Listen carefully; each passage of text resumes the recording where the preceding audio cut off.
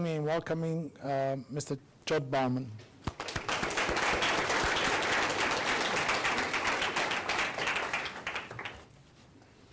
Thank you all for coming. It's great to see you guys.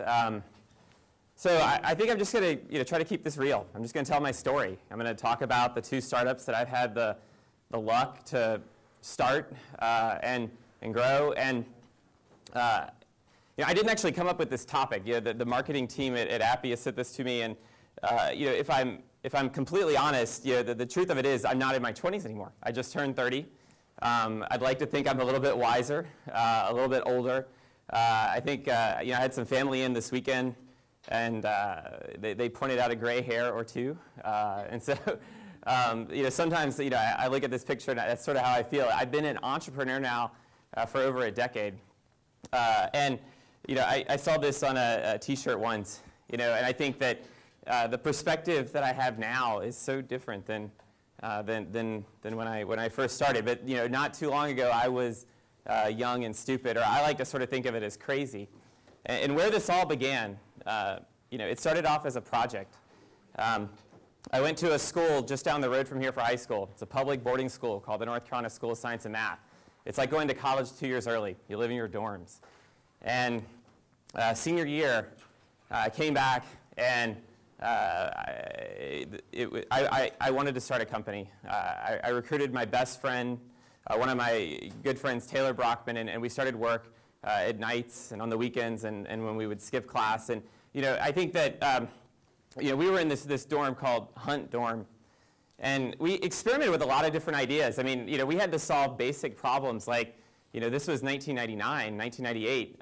Internet wasn't pervasive. People didn't have cell phones. We had a payphone at the end of the hall in our dorm that we had to use to make calls, whether you're calling home to your parents. To work on our project, we had to obviously get on the internet. And the problem was the dorms weren't wired. I mean, this is way before Wi-Fi, right? This is back when you actually had T1 lines. And so what we actually had to do, not only were the dorms not wired, it was against school rules to have internet in your dorm. I guess they wanted us to study and do work. And so what we did is we drilled a hole through the wall and ran our own T1 into the room. And the problem was word got out that we had the internet. And so we had to set up a firewall, and we had to basically give out internet to our friends to keep them quiet so that we could continue work on this project. We played around with a lot of different ideas. I think we had gotten the entrepreneurial bug. It's all we could think about. And I think if I look back on it, we maybe worked on 3 or 4 different business ideas, experimenting, trying things. But the one that kept coming back to us, the one that was interesting is, this was our very first cell phone. Taylor and I got this exact same phone. This would have been 1999. And it's amazing to look back on it. I still have it on my desk. It's like a brick. It's super heavy. It's got a black and white, does this work? It's got a black and white screen. But what was special about this phone, it's called the Qualcomm NeoPoint. It was the first phone in the US that could access the internet.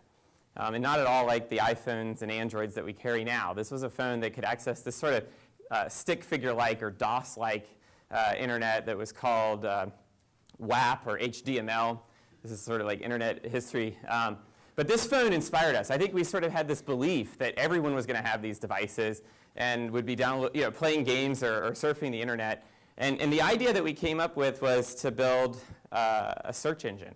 And so it turns out that in our dorm room at the School of Science and Math, we started work on this project, which ultimately became Motricity. And it all started around this phone and our illegally wired dorm room and building the first search engine for these very, very early, I almost think of them as prototype, but early cell phones in the US.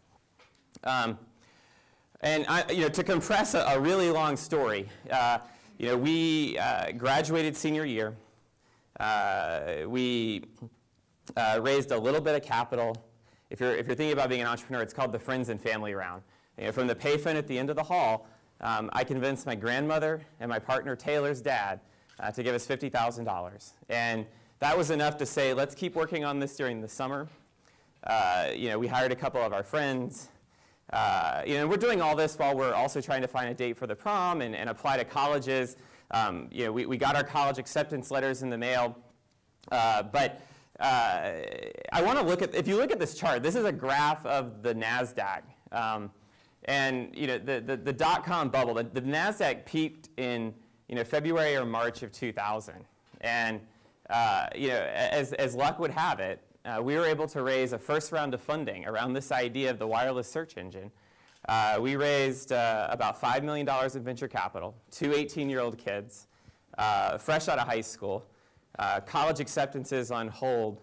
Obviously, we had no idea that the market was about to peak. But we were able to raise $5 million before the proverbial dot-com bubble burst. And we were in business. And if you, this is a little bit of internet history. This is this famous sock puppet that Pets.com came out with. And it sort of came to symbolize the crazy exuberance of the internet era. And so, I'll fast forward. We raised this venture capital. A year and a half went by, and we were too early. We weren't able to find customers.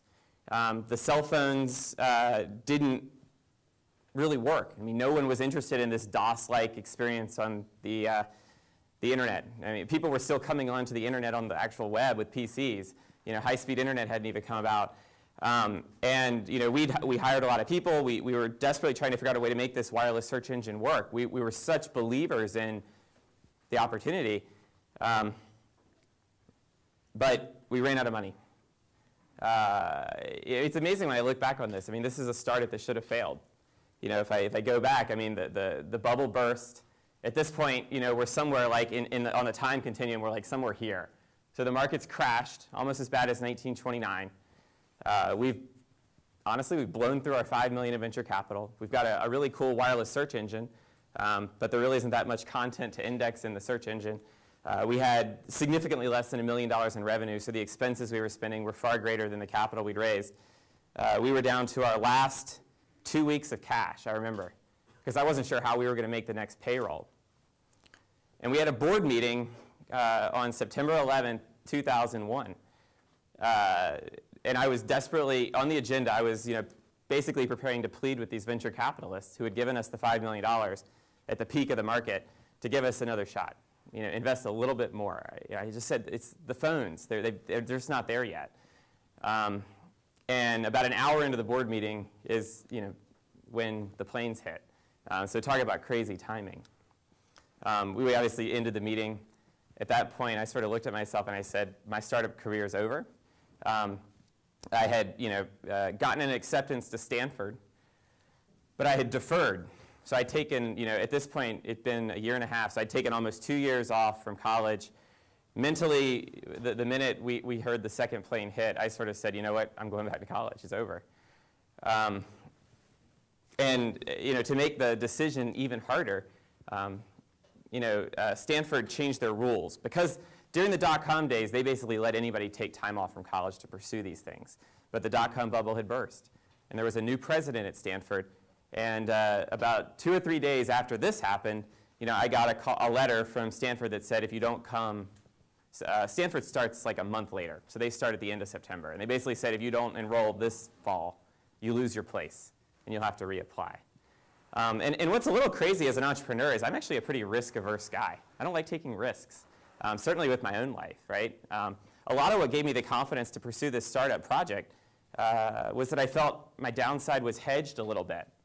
Because if it failed, I could go to Stanford and get a good education, right? But this changed everything. And obviously, I couldn't stand the thought of failure and giving up on something I'd invested at this point. I guess 2 years of my life, we'd spent over $5 million in venture capital. We were the first wireless search engine. I think we had, at least in our mind, a chance to be the Google of this mobile internet, right? We'd hired, I think, 40 people at that point, and they were all being faced with the potential of losing their jobs. And so I did the only thing that I thought I could do. I enrolled at Stanford. I booked a flight. I gave up. I moved into the dorm. This is a picture of Stanford. I moved into a quad in a dorm called Robley. It's the old dorm at Stanford. It didn't feel right. I was going through orientation. I felt like a quitter. I was emailing back with my investors. They were calling me like, are you kidding? You're quitting. but I said, are you guys going to write me another check? We're out of money. I mean, it was a real tense time. I was trying to register for classes. I had no idea what I wanted to take. I thought I'd figured out what I wanted to do with my life, to be an entrepreneur, and yet it was all up in smokes, right? But then a crazy thing happened. So, about 3 weeks in, it's the first day of class. And I remember this like it was yesterday because, my roommate, Matt, had set his alarm to go off to wake us up at 7 o'clock. And instead of like the beep, beep, beep that I was accustomed to, it was some bizarre music. It sounded like it was from Japan or something. And I said, Matt, what the hell is that? And he threw me the alarm clock. Except it wasn't an alarm clock. It was a phone. He had come back from a summer exchange program in Japan. And he had met a girl while he was there, summer before his freshman year. And as he's leaving on his flight to come home, to come to Stanford, the girl says, I want you to remember me. And she takes her phone out of her pocket and hands it to him, to Matt. And he takes it with him to remember her. And this is a picture of that phone. It was a pink clamshell phone, color screen. It could play games, could download ringtones. It had an app that he was using as his alarm clock to play karaoke music. And that's what woke us up on the first day of class. And for me, I was already wrestling with quitting, with giving up. This was like a sign. I mean, and I sort of said, wait a second, this is crazy. This is like holding a phone from the future. I mean, remember that black and white phone? I still had that black and white phone in my pocket. So here I am holding this brick of a phone, which was the top of the line phone really in the US at this point. Here I am holding this like sleek phone, which is, looks Byzantine compared to the iPhones we're holding now. But you got to remember, this is 2001. This was like a phone from the future. And it was what we called an I-mode phone from NTT Docomo in Japan. And I basically said, Matt, I need to borrow that phone. And I spent the next couple of weeks, which turned into months, taking that phone and a PowerPoint deck and talking to every investor I could get a meeting with. I just didn't want to give up. This was too strong of a sign. It sort of fueled my deepest conviction that we had the right idea. We were just too early, maybe. The other thing is, it's important too. I mean, again, I'm pretty risk averse. While I'm doing all this, I'm also pleading with the administration to give me another chance. Like, give me another year, give me another semester. Absolutely not. But I went around the president to the registrar's office, and she said there's a loophole the way they wrote the rules. If you enroll in class and go for 1 day, I'll let you stop out, and you can take a leave of absence, and that'll hold your spot.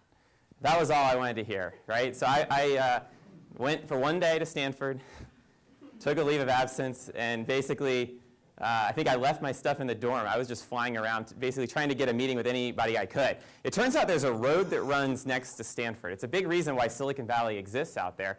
There's a road that runs on the north edge of campus called Sand Hill Road. And that's where almost every venture capitalist in the world has an outpost there. There's about an estimated $50 billion of capital in those hills. And I went essentially door to door to anyone who would take a meeting. And I just showed him this phone and I said, this is going to happen in the US. People are going to start downloading apps and games, ringtones. It's just a matter of these phones catching up. 58. That's how many people said no. That's how many VCs I pitched, showed that phone to, gave the best sales pitch I could, with as much passion as I could muster. And I got no after no after no. I think the most common thing that people said is, that's a great phone, but what's happening in Japan is it's an isolated case. And in Japan, they've got trains. People are on the train an hour a day, so that's why they're sending all these texts and downloading stuff. I was saying, no, it's the phone. Well, then they said, well, the phones are never going to happen here in the US. The reason the phones are as good as they are in Japan is because it's sort of vertically integrated. The carrier controls more of the value chain. Some people said, you're 19 years old. No. I got a lot of no's. But the 59th meeting was a yes. And the 60th meeting was a yes. And that was the beginning of sort of a new start. It ended up being $14 million of additional capital that we were able to raise. The first yes was a firm, ironically not in California, called Massey Birch Capital. They're no longer around. They're probably most famous for being the original guy to back the Colonel back in the 60s. which is why we have KFC. And they also invested in this little thing called AOL and did pretty well. The other investor that said yes was NEA, which you've probably not heard of, but most recently, they're the guys that were the original investor in Groupon. And so that gave us new life. And with that funding, we expanded from the wireless search to build more of a platform. It was really emulated around what we were seeing in Japan. NTT Docomo had built this thing called iMode. It was more than just search. It was about apps and games and especially ringtones. And so we built a platform like that and went around to every phone company that would take a meeting with us and said, let us power your platform. We were still early. We were dangerously spending that venture capital that we'd raised, obviously with the lesson of how close we came to failure, being down to our last 2 weeks of cash. But we had to invest, and we kept trying to convince these phone companies, and we were still getting a lot of resistance. Our lucky break came from Singular, if you remember those guys, raising the bar. And they believed enough in this small, I think 40 or 50 person company at that point from North Carolina that they cut a deal with us to power the ringtone and games platform for Singular. And that was the turning point for us. That was the deal that put us on the map. And I remember we launched it was December of 2004. I don't know if you remember, there used to be this IBM commercial about people launching a website at .com. And they would launch it, and then one order would come in, and then 2 orders would come in, and then an hour later 100 orders would come in, and then within a matter of hours they were getting flooded with orders and their servers crashed. Well, that's what happened to us. We turned on this ringtone store for Singular. Within 4 hours, our servers were completely overloaded. We crashed so hard, we were down for 2 weeks as we tried to figure out what to do, how to re-engineer it. Fortunately, Singular said, we're giving you one more shot. And it was December 16th, 2004. And I remember like it was yesterday, we flipped the switch, turned it back on. We knew this was our whole careers, our whole entrepreneurial life on the line. And the servers were able to hold the volume. That first day was $1 million of ringtone sales. And that was just the beginning. We launched sort of towards the end of the year in 2004. We ended up doing $28 million that first year, all in December. And then this phone came out in 2005 called the Motorola Razr. Any of you guys have the Razr? Do you remember that? I heard they're coming back with a Droid version of it. That was the first phone in the US that looked like that phone that my roommate had at Stanford. And this is a chart of the ringtone sales that we powered. We expanded from Singular to about a dozen phone companies, almost all in the US and Canada, from AT&T to Verizon. By 2008, $1 billion. That was the peak year. And we got super lucky, extremely fortunate. Motricity was able to go public, traded as high as $1.2 billion in market cap. This is a picture of us on the left. That's Taylor, one of the other co-founders. That's us celebrating after. Timing is everything. This is a chart of sort of the past year. So you have to get really lucky. I think tech is very hard. I'm being very honest. This is the chart, and so I kind of look at it and say that. When I look back on this is a company that probably should have gone out of business, probably shouldn't have left the dorm room. On 9/11, when I gave up and went back to Stanford, that probably should have been the end of the chapter. But we kept fighting. We didn't want to give up. We believed in this vision. Another version of it, Thomas Jefferson. This is probably a quote you've seen. Sometimes it's about being in the right place at the right time. I like to say you make your own luck because you work hard. And at some point, you find yourself in a very fortunate spot. Timing is everything.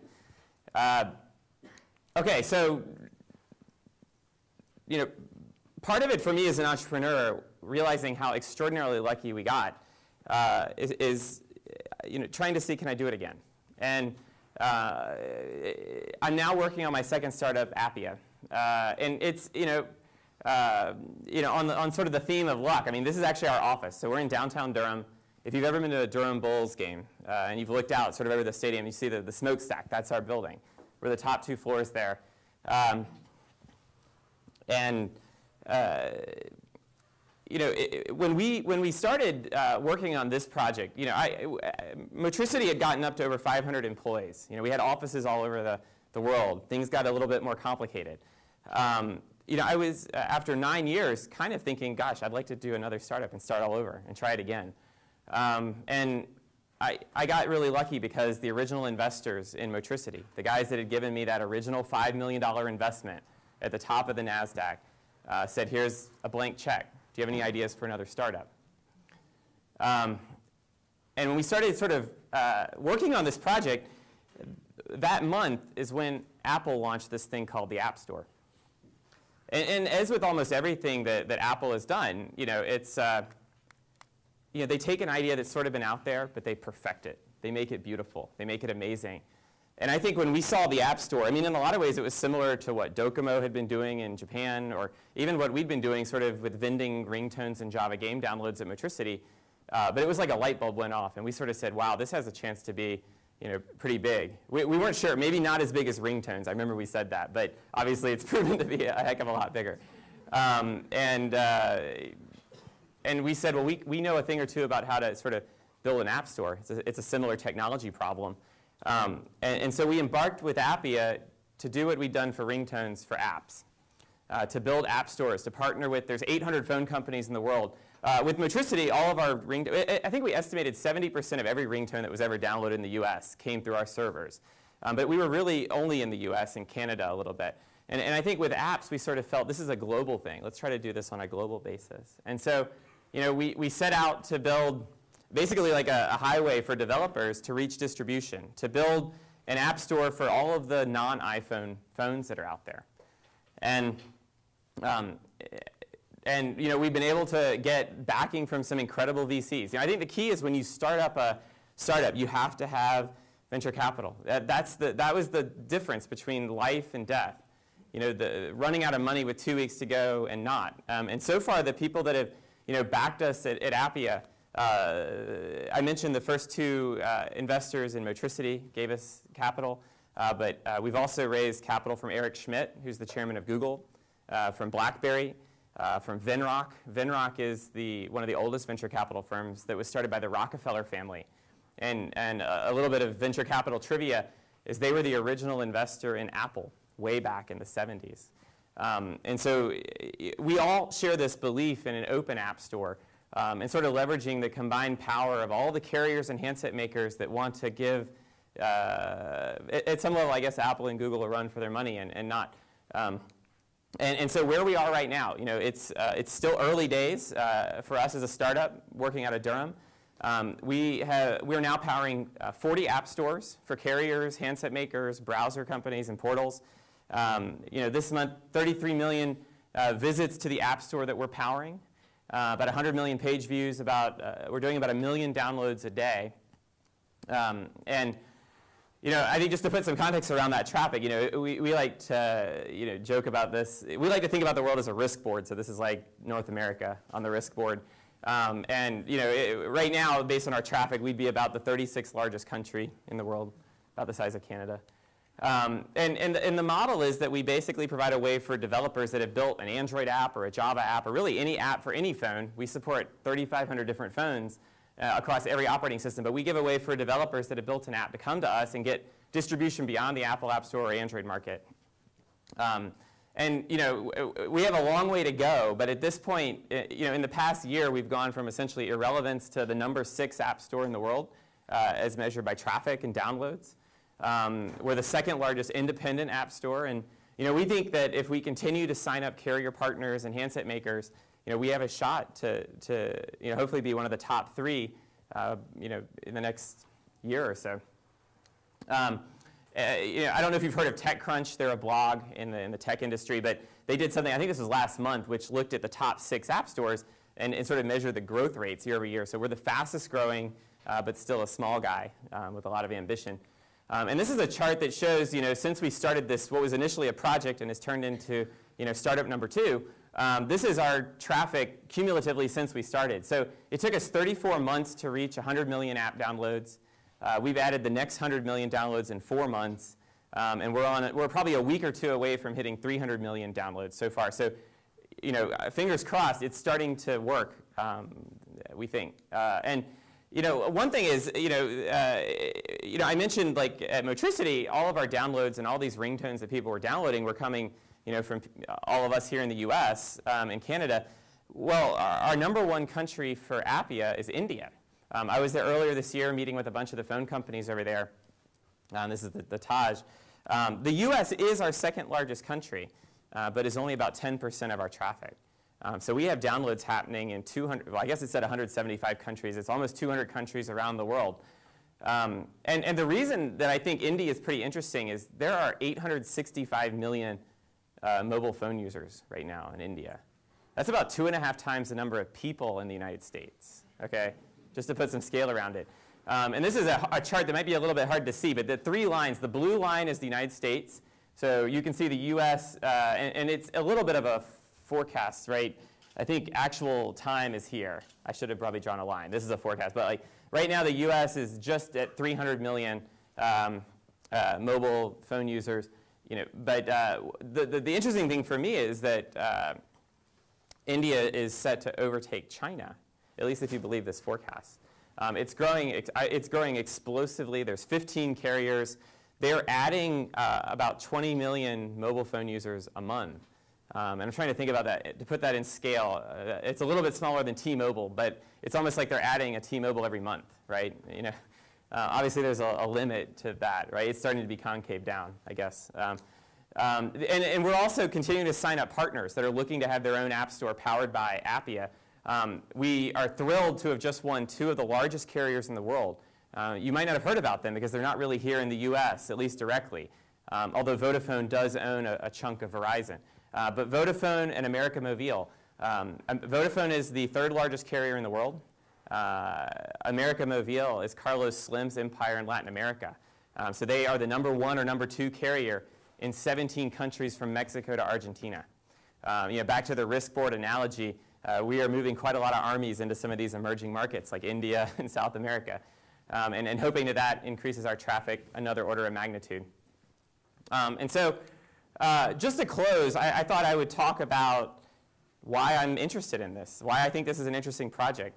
Part of this is about, the truth of it is I love being an entrepreneur. I think the best part about Motricity having some level of success, being able to go public, is that it's given me the freedom to do this. I'm extremely risk averse, right? For the longest time, I think right up until about the point that Motricity filed to go public, I always thought in the back of my head, I might have to go back to Stanford. And so what I love is having the freedom to be able to do this and to experiment, whether Appia succeeds or fails. And why I think this space is so interesting is the scale, the magnitude of this. So these are some interesting stats, I thought, right? There's 1 billion cars out there. There's 1.1 billion phones. There's 2 billion internet users, right? This is a stat that, if you follow Mary Meeker's research, came out, and that's, I think, pretty interesting. But there's 5.6 billion mobile phone users now, right? So, I mean, think about that, right? Bigger than all of those industries.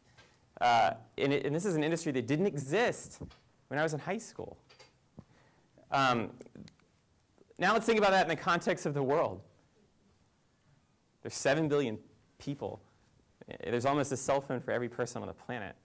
It's the most crazy feeling in the world to go to a country like India and to see everyone has a cell phone.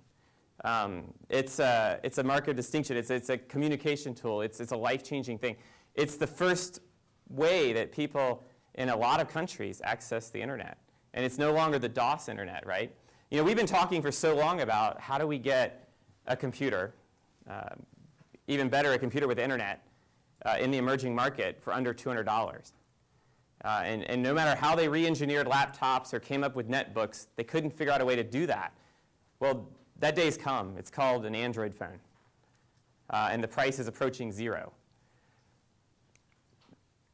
Okay, another way that I like to think about this is, think about the computer revolution.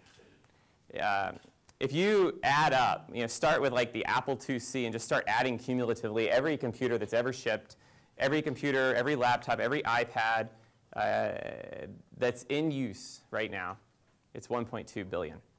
So sort of like 3 decades of this computer revolution.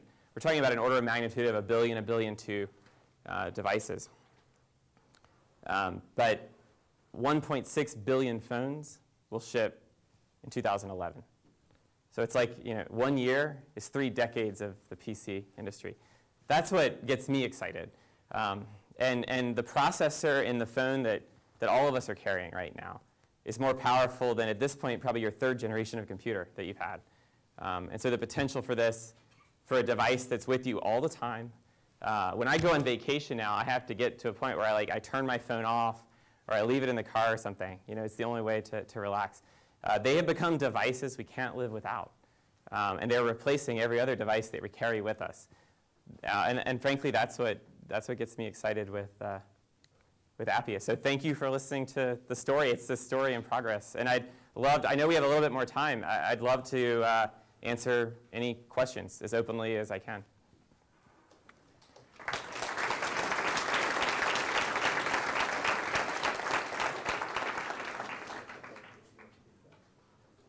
You'll have to repeat the question because the microphone gives a feedback. So I think pretty much everybody in this room, we're all geeks. And so we have the geek blinders on, and we like to forget about all the non-geek talents out there that make these kinds of things happen. For you, who have been your most valuable players off the technical field? Kind of how have they played into your success? Yeah, so the question is, who have been the most valuable tech players and how have they contributed to my success? And I'll start with a confession. I am not that good at programming. I'm not that technical. I mean, I'm OK. I played around. I did a little bit of coding. But it became really apparent at 17, 18 years old that I wasn't as good as everybody else, especially as once I entered the world of entrepreneurship. Any graduate coming out of school had better programming chops than me. And the truth of it is, when we started the first project, when we started work on that, I started by recruiting Taylor, my friend, so the guy who was in that picture.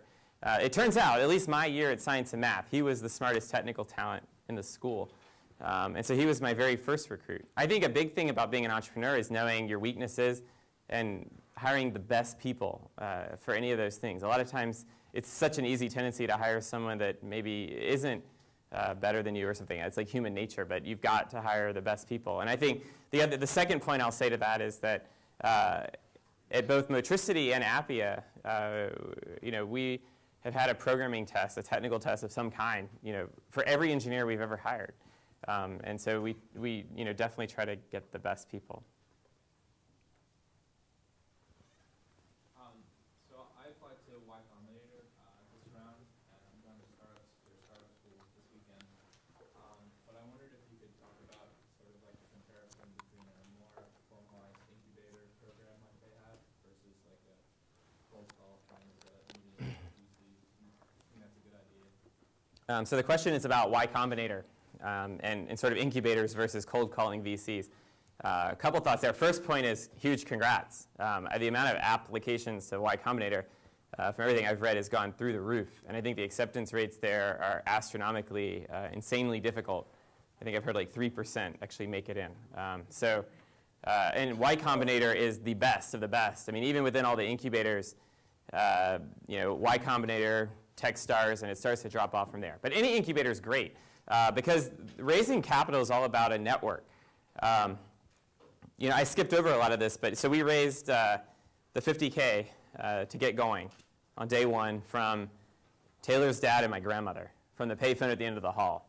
But that was pretty much where our network stopped. LinkedIn didn't exist. Facebook was a figment of Mark's imagination. And our real-world network consisted of our teachers at the School of Science and Math. And I remember asking my history teacher, how do you raise venture capital? And he basically said, go to Google. And so the first thing we did is we built this business plan and a PowerPoint for this idea. We downloaded a list of venture capital firms, mailed out our business plan to them, and waited. We didn't get a single call back, not a single one. I later raised money from some of the firms that I had sent the plan to, and they didn't even look at it. Because the way the venture capital works, the way that life works, but the way the venture capital world works is it's all about contacts and introductions in your network. And we literally started from square one. But every time we would get a meeting, for whatever purpose, we sort of viewed that meeting as our entire future depended on that meeting. And we would try to sell everyone on our vision. And then the idea would be, even if they didn't invest, they might know 3 people they could introduce us to. The beauty of these incubators is they come with a network. So if you can actually get in, it's a huge head start. There's some trade-offs in terms of equity maybe and how to structure your deal, but ultimately, if you can get in a great incubator, that's a humongous head start. Yes? I want to ask a question about your time management. Do you think the only way to be an entrepreneur for a student is to be a dropout? Is the only way to, so the question is the only way to be an entrepreneur to be a dropout? I mean, there's certainly a theme of that, right? We see that a lot. I think flip it on its head a little bit. Like, entrepreneurship is one of those rare fields where you don't have to have a college degree, right? I mean, trust me, I take education pretty seriously. It took me 2 years for my parents to sort of think what I was doing was at all worthwhile, right? I mean, my parents were both teachers. So imagine, Stanford acceptance letter was the happiest day of their life, and I shunned it, right? So that was a horrible day, right? And I think that there is an element of entrepreneur that you see a little bit of craziness, a little bit of like, it's okay to break the rules, right? I mean, heck, we drilled a hole through our dorm room wall just to illegally wire our rooms up. So breaking rules is good. But I think that part of it's about having the right idea. I think the bigger reason you see that is that starting a company involves a crazy amount of risk. And when you're older and you have a mortgage or a wife or a husband or kids or something, you can't take those risks anymore. And so it's just easier to start when you're young. I'm sure that just like I always felt I could go back to Stanford. The countless other entrepreneurs that you've heard, whether they left NC State or Harvard, they all felt they could go back and finish their degree because that is a level of certainty in your future. Yes? By the second year of maturity, we have ramped up to 40 employees. Yes. For all of these mostly engineers or these sales and marketing folks trying to run that revenue. So the question is, at Matricity by the second year, we'd gotten to 40 employees. Was it mostly technical? What was sort of the mix? I would say it's probably 50% technical. I'll also say that ramping to 40 employees before you figured out your business model is probably not the best idea. I think that it's amazing how close to failure we came. And I think one of the most important lessons is you don't want to scale too quickly. Just because you've raised $5 million in venture capital, so that's one of the things I would look back and say maybe that was a mistake. But we managed to survive. Yes, in the back. So when you give out your business plan without any to your venture capital firm, were you not afraid that maybe your plan might be taken over by them without any attribution or any benefit to you? So the question is, as I'm pitching all these investors, whether it's the 58 that said no or the countless investors I've met with over the years, was I scared they would steal my idea? And sure, it's something I thought about at the time, but I'll just tell you, looking back, you have to trust them. At the end of the day, if you can't raise capital, you're not going to win. And the truth of it is, VCs are different than entrepreneurs. If they were entrepreneurs, they wouldn't be VCs. They'd have started something. I mean, sometimes you see past entrepreneurs become VCs, but rarely do they become VCs and go back to being an entrepreneur. There's a famous story that some of you may have heard. Do you remember Hotmail, right? I mean, they're still around. But the guys that had founded right before they launched it, they were looking for their first round of venture capital. And they pitched a bunch of VCs in the Valley. And they were going door to door, just like I was, showing my phone. But they had a completely different business plan they were pitching. Some kind of database thing. Not a very good idea. And they were pitching that, hoping they would get the $1 million of venture capital. But then secretly they were going to go build Hotmail, because that's what they really wanted to do. And they didn't trust the VCs. They thought, this is such a great idea. If we tell them, we'll never get it. Well, they finally met a well-known venture capital firm called Draper Fisher Jurvetson, DFJ. And the partner at DFJ heard the pitch for the database thing and said, that's the stupidest idea I've ever heard. but I like you. You seem really passionate, really energetic. Do you have any other ideas? And just the way he said it, the founders of Hotmail trusted him. And that's the only firm they told the idea to. And on the spot, they got a check for $100,000. So at some level, you have to trust people. You're not going to get anywhere in life if you don't trust people. And you will get burned some, and you will get hurt. But you have to trust. Yes? So comparing your experiences between Motricity and what's happening at Appia, you've got into the scalability as sort of a lessons learned. Are you finding your situation that there are things that were clearly successful with Appia, with Motricity, that you're trying to replicate, but they're not successful with Appia, and vice versa? The question is sort of, have I been able to pick up from Motricity any of the mistakes and learn from them? And sort of parlay that into what we're doing at Appia. And I think that's certainly the hope. I think that we're moving at a faster velocity. Sometimes I used to joke that Motricity was a really expensive MBA for me because I felt like we were making so many mistakes. We didn't know what we were doing. Yet we ended up building a company that was able to get to over $1 billion valuation. But it was a long road. I think we had a great idea, but we were probably 3 or 4 years too early. And that's the kiss of death sometimes. Timing is everything. And technology is hard. Things move so quickly. I think at Appia, we've tried to be super focused. We haven't ramped quite as fast.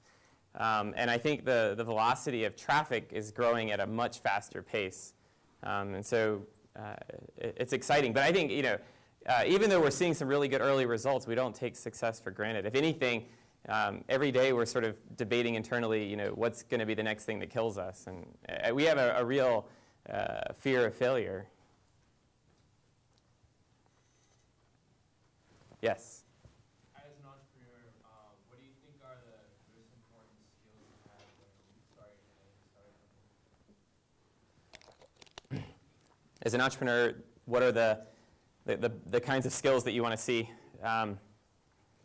Look, if you're an entrepreneur, you already know it. I think that it's not something that can specifically be learned.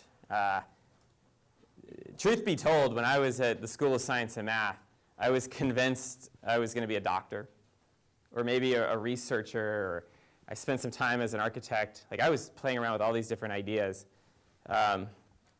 Mostly doctor. I thought I was going to go to med school. And I almost, I think at some point in sort of the continuum, I found myself realizing that in my spare time, in my free time, even in time when I should have been working on school stuff, all I was doing was trying to think of the next startup and experimenting with an idea. It was sort of consuming. It was all I would read about. It's all I would do. It was like a hobby on steroids. And I think it sort of found me.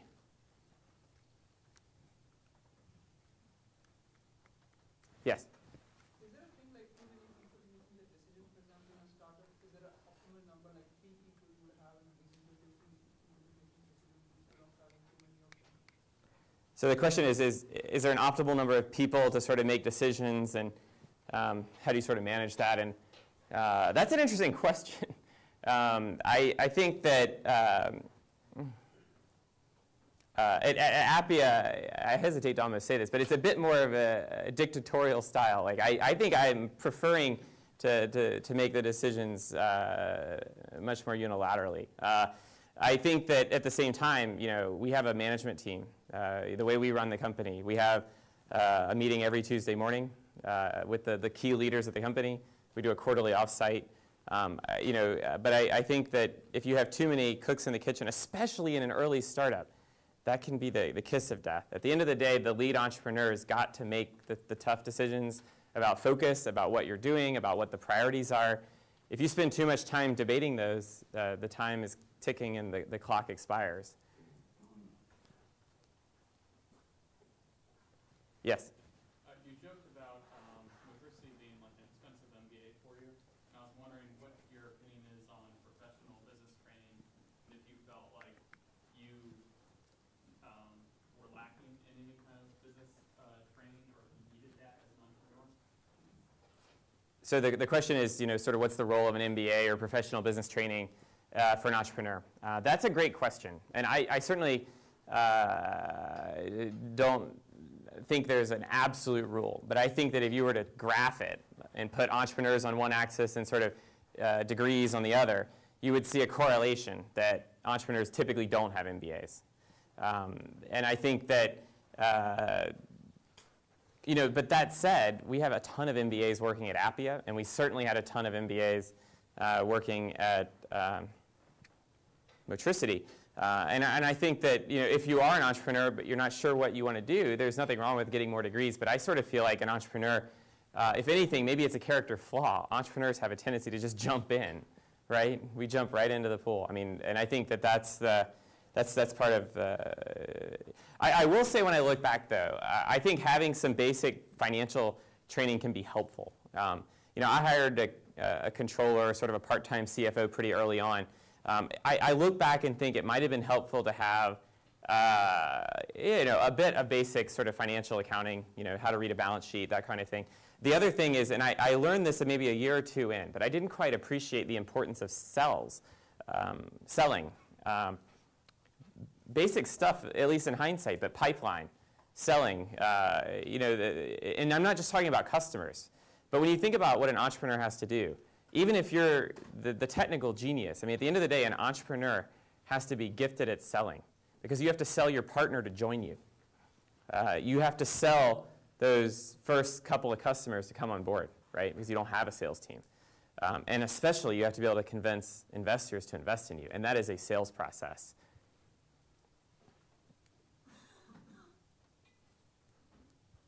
Yes? What would you say to an entrepreneur who seems to have trouble staying focused, organized, just trying to figure out how to set goals and follow through with that? So the question is, what do you do if you're an entrepreneur and you're having trouble staying focused? How do you set goals? How do you organization? And I'll assume for that question that it's not a lack of ambition, because I think every entrepreneur is super ambitious. I think that organization's tough. I think that for me at least, I'll just speak from my experience. The hardest thing for me is prioritization, or not so much the hardest thing as it is just a cognizance of just how important prioritization is. And the flip side to that is the curse for me of a realization that you can't do everything. And what that means is inevitably a lot of stuff's going to fall on the ground and break. Whether it's part of your startup or outside of it. And that prioritization is really tough. So the only thing I can say is to be successful as an entrepreneur requires an almost insane rigor in prioritization. And that is probably the most important lesson I learned, the hardest thing to do. And specifically, as it relates to Appia or Motricity, the exercise we do is we put it all on the whiteboard or on a spreadsheet or something. And we spend a lot of time focusing on identifying the top 3 things and consciously forcing ourselves to ignore everything else, and doing that all the time, weekly actually. Yeah. Yes? When you decided to go the route of the Japanese ringtone phone, what intellectual property issues did you encounter? So the question is, when we started work on Motricity and the ringtone platform, which was modeled after the Docomo iMode, what kind of IP issues did we sort of run into or think about? And so we didn't run into any issues with patents being out there. Might have just gotten lucky. Might have been the fact that we started so freaking early, before ringtones even existed, outside of Japan and maybe Finland, So I think part of it was time. So I don't know if our experience is an exception or the rule. Specifically with our IP and building this platform, we didn't do a great job of IP protection. Part of it is when we started, we didn't feel like we could afford to. It's expensive. I think when it was all said and done, we might have had 8 patents out there. I'm only aware of one of my patents that actually got issued. It's tough to get a patent all the way through. And I think, for better or worse, this is probably horrible advice, so take this with a grain of salt. But by the time my first patent got issued, the ringtone wars were already over. We'd already sold $3 billion of them, and the curve of ringtone sales had started to decline. So the thing is, like, getting a patent issued and going through the whole process of getting it, sometimes it's too late, I guess. And I think as technology continues to move so quickly, that becomes challenging. So some of the IP issues that we really did encounter a bit more aggressively were with the music labels, because all of the, and this was actually a slightly big problem, because here we were, all these ringtone downloads, but there were cases where people figured out how to hack in and steal all the music, and there were some issues around who owed the money to the artists and things like that. There were also cases where the ringtone would be downloaded by the user, but we couldn't collect the money. The most common case back then was either a problem with the carrier's billing system, or someone was like on a prepay account and actually didn't have the funds, but we were still letting the ringtone get downloaded. That kind of stuff happened. And those were large numbers given the amount of volume that we were doing. So those were some interesting times. Yes? What's your favorite part of your day-to-day role now? Is it high-level strategy, getting down nitty-gritty with sales, or tech? Boy, I mean, there's a lot of things that are good at. I like, I guess it depends. I mean, I just came back as an example from a week in California. Since a lot of our venture capital investors are there, we sort of alternate. We have board meetings out there and here, and I usually get a lot of meetings around that. And while I was out in California, I met with a lot of potential partners. And so I guess you would call those sales calls, but it's actually pretty exciting. It's pretty invigorating to sort of meet with someone who is interested in your product and wants to use it at a large scale.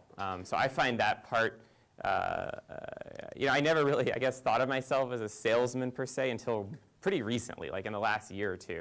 And I realized that I actually think I really like that part of it.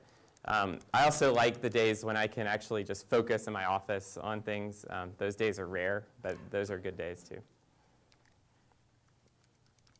Yes? Going back to comparing your universities, like your MBA, who would you identify as your teachers, or people that offer encouragement or advice? So the question is, who were my mentors or people that were my teachers or advice? And I had quite a few, but I mean, there was one in particular, a guy named Steve Nelson. And so much of things I look back and just say, gosh, I was extraordinarily lucky. He was a guy who had started his venture capital career 3 months before he invested in me when I was 18 at the top of that stock market, right? And so, it was his first venture capital investment, which is maybe why he invested. But it ended up working out great, though. I mean, by the time we went public, it was a great investment. So he got a good win on his first investment. But he became my mentor for those first couple of years. I was 18, 19, 20 years old. We would talk on the phone 2 or 3 times a day for years. And he had a long career with a number of startups and big successful companies. And taught me a lot of the organizational skills that were critical, things that I wish they would teach this in school. Things that I just had no way of knowing. How to sell, how to manage a pipeline, how to lead a team, how to do some of these basic building block things. So I think, and I also had a board of directors and an advisory board that I created. And I think, all of those, helped me a lot. Definitely, I mean, surround yourself with people. I mean, you have to be open to coaching, and that's so critical. Maybe just one more question. Okay, sure thing, yeah. When you're hiring people for technical skills into a startup, you said you have like entry tests, programming tests, and let's say fresh college graduates. I assume you also pay attention to maybe the quality of the degree or GPA or something. I was interested in how much attention you pay to either of those, or what other factors you might be, and then feedback. How have those worked out for you? So the question is, all about sort of the hiring process. What kinds of things are we looking for? How do we manage that? And how have how has it worked out? And look, the first thing is no hiring process is perfect. It's also a two-way street. You might pick brilliantly or incorrectly, and vice versa. They might find it's just not the right environment. We measure it in this terms called attrition. You're sort of looking at your attrition rate, right? But I think that the hiring process is super critical, especially in the early days. I think once you get into the hundreds of employees, it's harder, but you're trying to maintain a culture that's consistent, that's going to work well together, that sort of proverbial startup culture. And so the fit is so important. You know, everyone's a little bit different. So the interview process is pretty thorough. I think the average employee that comes to us goes through maybe 6 to 8 interviews. And that's beyond the technical test. Especially on the technical team, you want to make sure it's a really good gelling. We absolutely look at the resumes. I don't think we get into the level of detail around GPA or test scores, but in general, we care more about the technical test. And we, at least with Appia, we aren't doing too much fresh out of school recruiting. So, you know, a lot of times what's more important to us is the first couple of companies they've worked with outside of school. And references are so important. I mean, as you're thinking about your careers, you've got to build upon it and have incredible references that are going to back you your whole life, right? That's so, it's so easy when you're interviewing. I learned some early lessons the hard way, not doing references, I guess I'll say. So now we're pretty religious about doing references. And you get to a point where if you're a rock star, it comes through on a reference call, and it's hard to fake it. So I think that's a really important thing to be cognizant of. Thank you so much. Thank you guys so much.